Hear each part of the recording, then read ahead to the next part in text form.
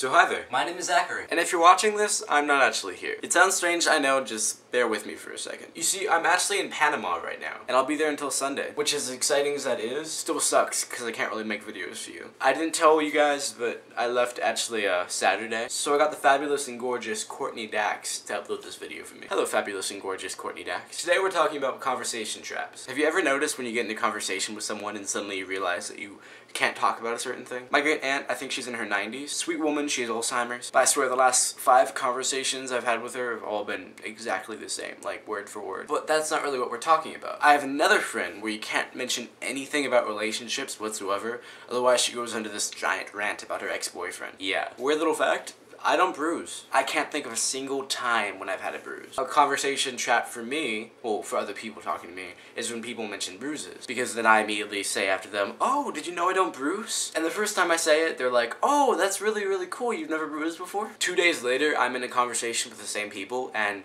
the topic that someone has a bruise comes up. And then, of course, me being the person I am, say, oh, you have a bruise? Wow, I've never had a bruise before. Except for this time, I forget that all the people in the conversation have already heard me. And then I ramble the same exact thing over about how I've never had a bruise. I'm sure you guys have conversation traps, or you guys have friends that have conversation traps. Yes, so I think that's all. Which means I'm gonna go. Not probably, I really am going. Bye, guys.